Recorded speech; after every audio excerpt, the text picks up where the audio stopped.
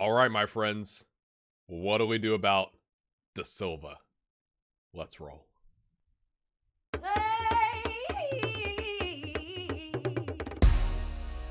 Before we get started today, my friends, shout out to one of our returning patrons, Joe Bridgman. I'm not sure how this works, Joe, but you went from US dollars to British pounds. It works out either way. They do the exchange, I guess, on the Patreon side. I just thought that was kind of interesting. I was like, what is happening here? That's odd. How was your original pledge in dollars? But anyway, did you move?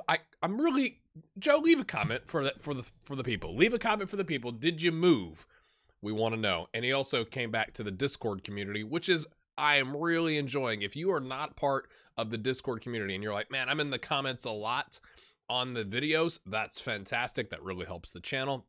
But there are a ton of people in Discord having conversations all the time. We've got channels set up for Formula One, for Fantasy Premier League, which I'm trash at. No comment. I hit the mute button. It's hard, in a season where, players are randomly going out for 2-week steps away from the club. We're not going to use any of the words for the algorithm. But it's fantastic. Like, we've got people talking about their own saves. What else do we have, GHG? Can you convince me more? We have an upcoming series thing where I'm asking for your opinions on what we should do in FM21. I already have some ideas. I'll be putting out a video relatively soon about that. And there's a Liverpool channel primarily because Pekka Wickman and maybe like 2 or 3 others and myself, when Liverpool are playing, are screaming at various players in Discord. Pekka primarily with Divock Origi, me with Trent Alexander-Arnold. Fantastic, but sometimes I feel like Trent's decision making is like you roll a d20, and sometimes it's a 20, and sometimes it's a nat 1, baby. Let's go. So welcome back, Joe. I know that was random and long, but check out the link. It's fantastic. So if you're like, man, I'm really enjoying what I'm seeing in the comments, I want more of that, hop on in. We had a ton of comments last time, as you noted the delay in getting this episode out to you. Lots of people giving their thoughts on what do we do with De Silva. Before I go into that, because the first comment I was going to look at is from Old Lady Plays. So there was an announcement last week on Twitter. I am part of a YouTuber invitational that Dodgy Gamer, who has also been a supporter of the channel in the past, and my favorite series that he has done on his channel is the International Man of Mystery, where he takes over for Tonga, like the smallest international club. It's like an international journeyman. Fantastic, really love it. So he has brought together some YouTubers to say, hey, wouldn't it be interesting? And I'll put the link in the description of this. I can't remember if I can put a link externally up at the top. It's been a while. Yeah, could I put one up there? I don't know. Either way, it'll be in the description. And he said, well, you've got like your draft leagues that some of the big names are doing on Twitch and stuff like that. But what if you could take your current team and your current save and play it against somebody else's current team and their current save? And so that's what he's done. He's invited 12 content creators. I'm one of them. And you essentially, I didn't even know this was the thing. I learned a lot in the last couple weeks. You come up to your squad screen and you export team for versus competition. And it'll literally export your current squad into a file. And then you can go into FM Touch and load that file and do a versus game against an opponent. So I am in that tournament. We are in the group stage. It's 4 groups of 3 creators each. I am in a group with Old Lady Plays and with Avoiding Relegation. So that's going to be coming out soon. We are figuring out the best way to record, because I've literally never done this. We're figuring out a way for, us to record at the same time, share the video file, and sync up our audio somehow, right? Like, we want to be able to hear each other. So, like, we're probably going to do a Skype call or a Discord call so, like, you can hear the other person's commentary while we're doing the game. So I thought that was I really appreciate Dodgy inviting me. I think it's a really interesting way to finish FM20, you know, because between now and the beta, it's like, who knows when the beta is going to get here. Things get a little weird sometimes where it's like, well, you don't have no content, but you want to have some. I just thought that was kind of an interesting way of going about it. So that'll be coming up. As by the time you see this video, I have about a week to get my 2 group stage games done, and then we'll see where we go. Although I do think it's a little unfair that Old Lady Plays is our official translator on the channel, so it seems like she has an unfair advantage. She's going to be telling my players in their native languages things to do that are incorrect on the pitch, and that seems like an unfair advantage. But lots of comments on the last episode where people saying, hey, as Old Lady Play said, you know, as someone who plays with a lot of big clubs, I said, go for it. You should be able to find a adequate replacement for 120 million or less, and that she'd be shot. You know, Retro Gamer 1982 said, you know, you might push for a little bit more. I'm summarizing. I'm not going to read all the comment directly. You know, Shunaldo said, depends on how much longer you'll play before the next FM. My name's just Rob said, ask for more money.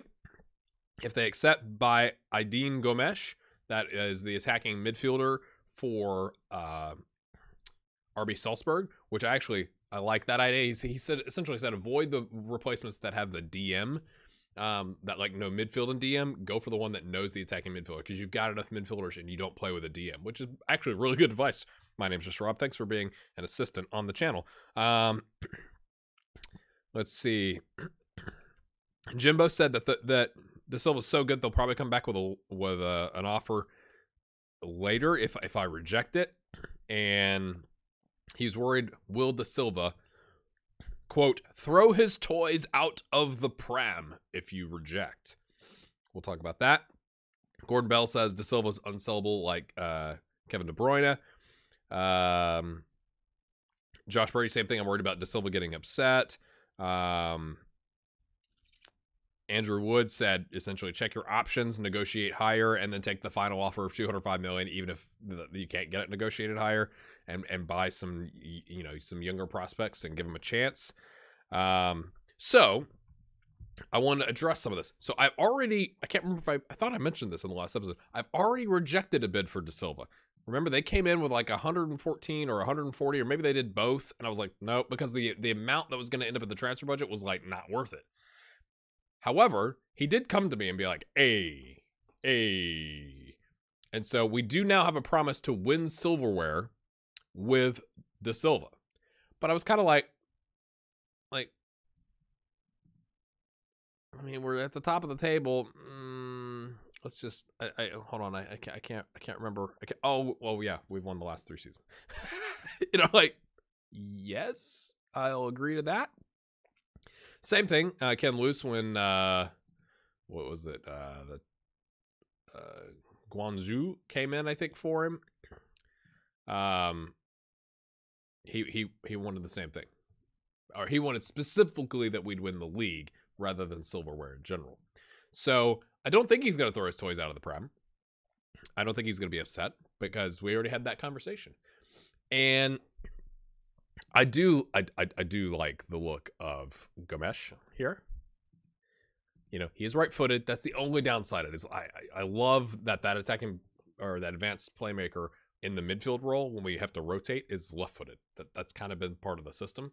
But, you know, we just play Contreras there. Contreras, congratulations. You're now a full-time starter, which you already were anyway. But it's also, you know, my only concern with this is that with all the add-ons and signing on fee and agent, like, we're probably going to spend, okay, 100 million? It says 74 to 101 million. Who knows how accurate that is? And only 114 is going to go in the budget. And so it's like, it seems like a lot of disruption in the squad for a guy who's not as good right now. And like, we're probably going to play this season, maybe one more season. I mean, unless I'm really cranking out episodes. It just really depends on when the beta arrives, to be honest with you. But I just went, that's not worth it.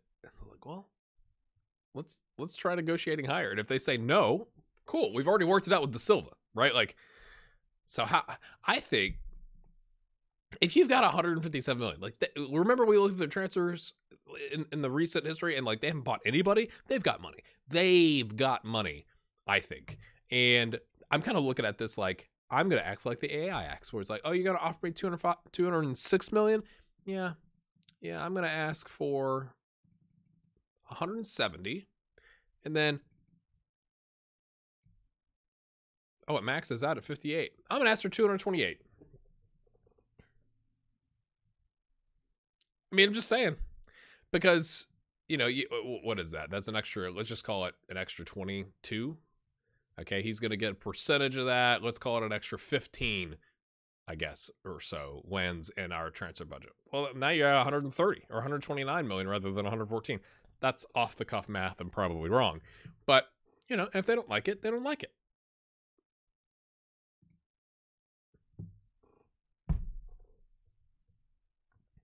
I know that seems bad. And again, if this was going to be something where we're going to be in the save for another 10 seasons, I probably would have taken the 205. Because you go like, well, we're probably not going to win the Champions League this year, but like, look at the bank balance, right? But it just doesn't seem worth it here at the end of the save.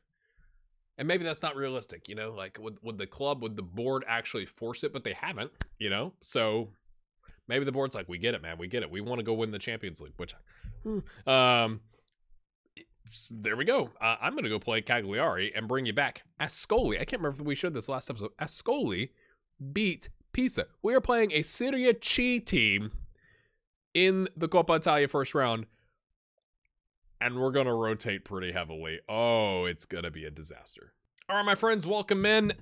Daniel Rizzo has shown up for Man U, or did I already show you him? I makes the bench today. Has he made it? I guess he already made a substitute appearance for us. Oh, yeah. Pedroli has had back-to-back colds. Like, literally, it's like 1 to 2 days and then 3 to 4 days when I send him home. I'm like, dude. Ken Luce is suspended today. Valentino still has not shown up. So, we've gone full rotation. If this squad can't beat a Serie C team, I don't know what to tell you. I thought about even calling up some of the under-20s and under-18s, but I also want to make sure we're giving game time to our rotation guys, right? So, Israel, Kufner, Emery, Silva, Jacupi, Arnaud Richard, Baganovic. Lorenzo goes back-to-back starts because he did cover for Pedroli last time. Hopefully he can be good, and then Pedroli comes back to play in the Super Cup in 4 days. Is it 4 days? Yes. Is it 4 days? Oh, no. Is it 3 days? Is he going to be back in time? It's 3 days. Why would you do that? I've tried playing Boateng a little bit in the attacking mid just to get up his versatility a little bit. Probably not the best idea, but I'm going to play him there because I want Bettini to get some game time at left wing. So when that happens, you slide over. Know your place, Boateng. And then Fernando Finta from Man United as well is going to get the start today. He's got 7 starts, 5 subs, 6 goals for us in Serie A. Not bad. Is this guy Man United? No, it's Bayern. So sorry, I had my loaned players off there, and we've also sent out Valeri. He's gone on loan to Juve Stabia just to get him some game time. They're paying 50% of his wages. Is there anybody else of note? Oh, Alex Fogliazza, who is, I think, going to be quite good. I mean, quite good, 3-star, but currently operating at a Serie B level. We loaned him to Antwerp, which is like random. But they wanted him, so come on down, and they're paying $300 a week. 20% of his wages, but he needed the game time. Nicolini, I guess that's new as well, has gone out on loan to Salernitana. They're paying us 50 grand, so it's essentially we're going to make 250 grand in the second half of the season here, but they're paying his wages, and hopefully it makes him a little happier, and hopefully he gets some pay. He's got 5 subs with us, and then with them, he's a squad player. So, but it looks like he's making the bench, just can he get into the game with a little bit more consistency than he got with us? He just wasn't quite there. Now, what has that done? Did I mean to loan out both of them? Yes, of course I did. I knew what I was doing. We still have enough players from a minimum training club country, yada, yada, yada. Let's show you the match preview. We're favored 1 to 8 odds. You might be like, hey, why are you showing us this? It's like, because because we need to win the game. I guess we do have an extra opening. We have an extra player. Let's go pick. I just offered this kid a contract. Matteo Scatazzotta. We've offered him because he's on $250 a week right now. So he's going up to like 3.7 grand. Looks to be pretty darn good. Left-footed. He can play the wing. He's kind of like Bettini, except is Bettini right-footed? I should know this. Yes. So that's the difference. I guess I should add him to the team. That would be useful rather than just talking about him. Yeah, that's how we go, my friends. I think this has gone. Whoa. I have to show you something. Let's go look at the goals. We beat Cagliari 3-0. Joaquin with a hat trick in the first 32 minutes. I think it was the second or third goal. I was just kind of like, what are you doing? A couple of classic. At least one of these is a classic. Okay, yeah, this one. I guess it's the first one. De Silva's been in the papers. If you're Cagliari, you have no excuse to not be aware of where De Silva is on the pitch. This is their goal, okay? This is not a defensive throw. This is an attacking throw from Ibrahim to De Silva. When he throws the ball, let's go back. There's not, what is that? 10 yards? 15 yards here, maybe? There's no more than 10 yards of the best player on the pitch. What is your defensive game plan? Throws it in, and then a classic. I love how Joaquin can get his head in the correct area. Ibrahim again, okay? Almost loses possession, sticks with, zaps it off the post, falls to Joaquin. Kind of a, hey, right place, right time type goal. And then his hot trick finisher here, can lose to Contreras, plays it forward to Joaquin, and then, he just kind of a place shot down into the far right corner. Lovely stuff. I just thought, that first goal, I was just like, what did you just do? What did you just do from a defensive standpoint? And we are 6 points clear. At the top, my friends. Let's get into this game now that I've rambled enough. Hopefully you're enjoying this. I'm trying to mix it up with the content. They've gone full on 5-3-2. That's not a 3-4-2 or whatever. 3-5-2. That's a 5. That's a defense. These, yes. Slight differences. Pick up where you left off, lads. I hate when it's like spaced out and you got to go pick all the ones that you don't want to talk to because they're already motivated. It's like group them together, so it make my life a little bit easier. Yep. Every time Paul gets the captain's armband, they're like, "Oh, I booked Paul." I'm like, "Yeah, remember the last time when I was like, yeah, like of course, yeah, makes sense."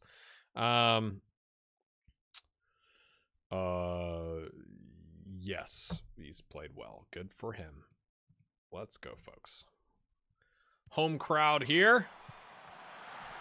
Easy peasy lemon squeezy. Lorenzo Aroldi. I'm happy for Lorenzo because, there was kind of that moment where you had Lothar and Lorenzo. Oh, I don't know if either of them are going to make it. They were both in like these rotational, roles, like the Minamino, Shaqiri, if he was healthy ever type roles. And he has just been a gem. And we sold Lothar. Lorenzo doesn't have the inconsistency trait that Lothar had, I think. Okay, heads it down. Finta, blocked, my friends. I just want to see how our rotational guys do, right? Like, this is maybe the difference over a couple seasons ago where you get a game like this, and honestly, I think our under-20s could have handled this as well, but, you have those games in the season where fixture congestion, and you're like, I really need to play. Usually I'm not doing a full-on 11 rotation. I think I've learned my lesson there. I think we can get away with it again with a Serie C team today. But, we now have the depth where if Paul needs to play, Paul's a darn good right back, right? Lorenzo can come in, and he's a darn good anywhere in the attacking third player, right? Easy peasy there. We've got those loan prospects, right? Finta and the Bayern kid that we just brought in, right? So, we have those options where it's not, to be fair to Thomas Broggie, when Ken Luce goes out, we have Richard and not Thomas Broggie. Not that there's anything wrong with Broggie, just not at the same level, right? So I'm pretty pleased with the depth increase that we've had, right? Like, I don't think we have vastly increased the number of world-class players. Right? Ibrahim has turned out to be a very good buy. Obviously, De Silva we knew would be a really good buy. And Colombani was homegrown, right? But it's not like all of a sudden we've got 7, new world-class players. The biggest jump for the squad has been the Contreras, who turns out to be a star, the Richard that we get on a free, the Paul Kufner, the Vigil Jakupi, those types of players, like Ricardo Silva, right? Investing in that third center back role. Emery, of course, Emery. Let's go, my friends. It's 3-0. We might get some Signorini in here today, methinks. Who else could we get in here? Scatoza. Say it fast. Those are probably my 2 subs that I'm thinking. A little right back action, a little striker action. And Mary, I was hoping for it, a Mary dream. We gotta keep a Mary, keep him going, full steam. Silva, Ricardo, it's 4-0, my friends. So let's talk about so you don't click off this video because you're like, mate. Let's talk about FM21 plans. Beta, whenever that comes out, I'm trying to actually plan my time off from work around when I think the beta will come out. I think if the game is supposed to come out on the 24th, which is a Tuesday, it's the Tuesday before Thanksgiving. Thanks Sports Interactive for ruining Thanksgiving in the United States. Just saying, you're killing me. I think it's going to be either. Typically, the beta comes out at least 2 weeks in advance. Now, they may be doing some stuff because of the world situation where maybe it's not going to be the full 2 weeks, right? It could be a week and a half. But I'm imagining in the US it comes out around Thursday evening / morning because of the time difference. 2 and a little bit before. So whatever that day is, right? If it's supposed to come out on the 24th, I'm kind of banking on it coming out on... Okay, 2 weeks before the 24th would be the 10th. So, like, the 5th, 6th, that weekend, that Thursday, Friday weekend. Or potentially the 12th or 13th. Either way, I'm like planning my days off from my actual job to be off on Friday the 6th and partially on the 12th and 13th. So I can try and put out some content. That's, welcome to being a content creator. Like, that's literally happening. So, the beta is going to be in England.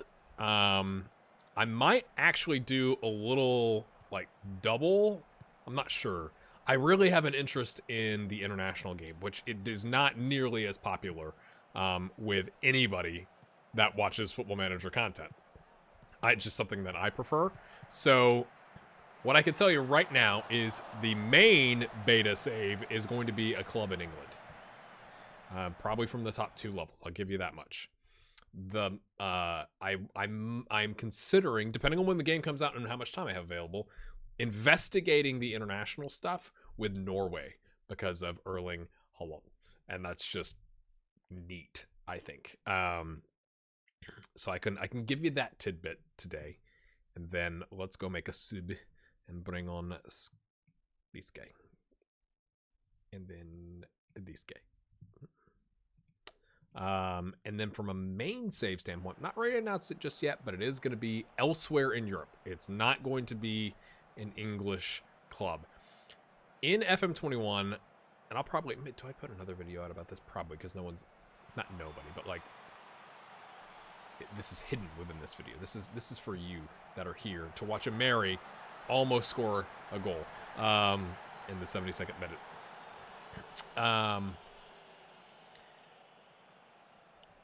I might change my content strategy up a little bit this year to where I'm always going to have a main save, like a long-term, this is what we're doing save until we achieve whatever we want to achieve in that save, if that makes sense. Let's bring on this Rizzo kid. Sure. But I'm going to have some experiments. That is definitely coming back. And again, I'm going to put out a full video that kind of explains all the stuff that we're doing, because a lot of times I involve my patrons in the experiments. I kind of drop the ball aggressively. I was going to praise an FM20 with that. Just kind of got a little burnt out and overwhelmed. So that's always going to be there. But I'm thinking also of doing some, like, you know, shorter hits. Because that's what a lot of people watch is like, let's take a look at, I don't know, not PSG, but PSG is an example. Like, let's do 2 seasons with PSG. Something like that is what I'm kind of considering. But I already have my idea for my main save. I have a fairly good idea for the main beta save. And then I'm probably going to do international with Norway just because I find that. I want to see if they've changed anything with the international side of the game. After you see this video, there should be another one coming out, which is going to be... Hold on, let's take a look at my list.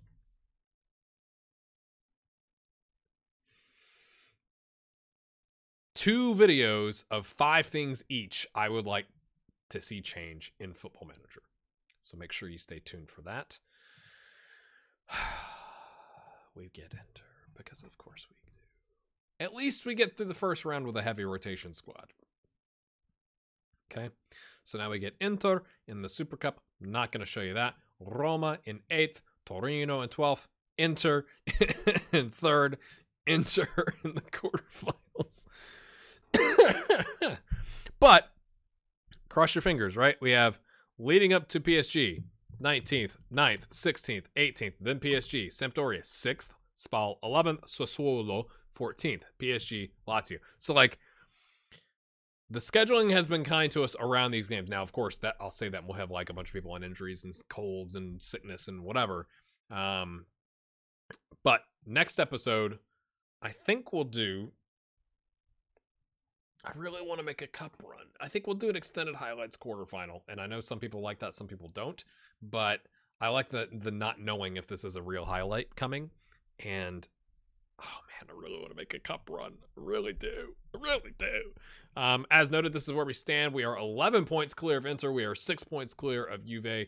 We are 16 points clear of AC Milan. So it's going well in the league. We just need to essentially right now watch out for Juve and maybe a little bit with Inter. That's a 6-pointer with Inter. But if you've enjoyed this episode, my friends, make sure you hit that like button. Subscribe if you're new. Man United have been in the papers. Now, I haven't seen anything in the papers from Arsenal, but, you know. Yeah, is what it is. Go away. Go away. I want to keep my player. See you then. Oh. I hope you were here for this and you are still sticking around. The draw for the Coppa Italia has been rather kind to Reggiana. Matching your side against Inter, a considerably weaker opponent? Is that an assessment you agree with? No, they're in 3rd. Go home, journalist. You've had too much to drink.